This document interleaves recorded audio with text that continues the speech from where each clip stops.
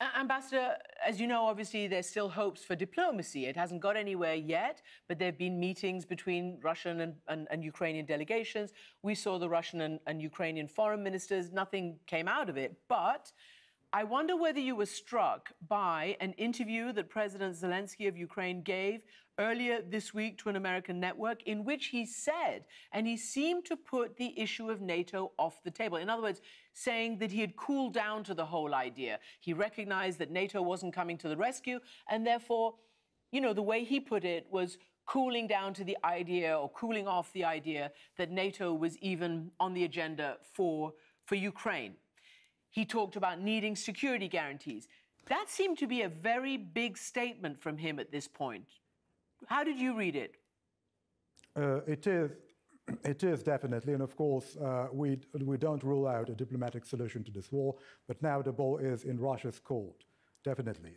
It's them who don't want to negotiate. It's them who don't seem to be willing to downgrade their expectations and their requests and their demands, which are, many of them are just outlandish, to be honest. But again, Poland is in favor of a diplomatic solution, but it's very hard to foresee a situation in which Russia would start making serious concessions. In my humble view, Russia is losing this war right now, not only in the hearts and minds of Europeans and Americans, or the societies of the so-called free world.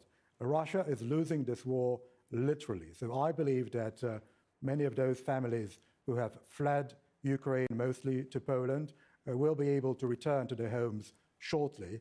And I don't know whether we will find a diplomatic solution, but maybe the military solution and defeating the Russian army in Ukraine is the way out. Okay, well, Ambassador, that is very bold talk, defeating the Russian army. That's exactly what NATO says it doesn't want to do, which is exactly the conundrum you all got embroiled in, yourselves as Poland and the United States, over the issue of fighter jets. We have been very adamant. The Polish government has been very adamant on this issue. We should not engage in a direct military confrontation in Russia. That's why what I'm saying is that I believe that the Ukrainian army is capable of defeating the Russian army right now.